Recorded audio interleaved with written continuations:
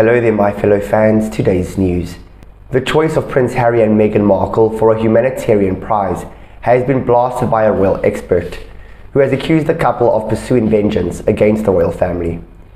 The Duke and Duchess of Sussex are set to receive the Robert F. Kennedy Ripple of Hope Award, handed to exemplary leaders of social change alongside Ukraine President Vladimir Zelensky.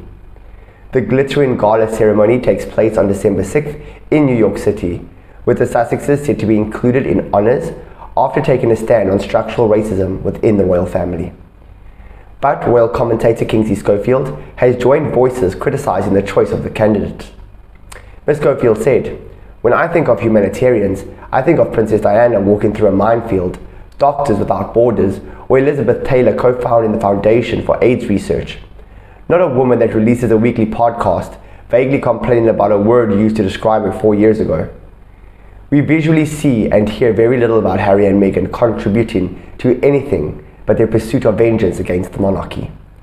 The decision to honour Harry and Meghan was described as bewildering by RFK's son Robert F. Kennedy Jr., who is not involved in selecting laureates and has a track record for criticising them.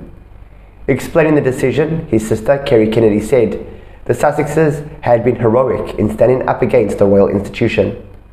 In March 2021, the couple sat down with Oprah Winfrey in their home state of California, making a series of bombshell claims against the firm, shortly after stepping down as senior working royals. During the interview, Meghan claimed a member of the institution had discussed what Archie's skin tone may have been before his birth, and also described struggles with her mental health. Meghan has also previously described herself as the most trolled person on the internet, speaking in a 2020 podcast appearance. This year, the mother of two launched her own podcast, Archetypes, on Spotify. It aims to investigate, dissect, and subvert the labels that try to hold women back. Thank you guys for watching today's news. Please do like, comment, and subscribe. Goodbye for now.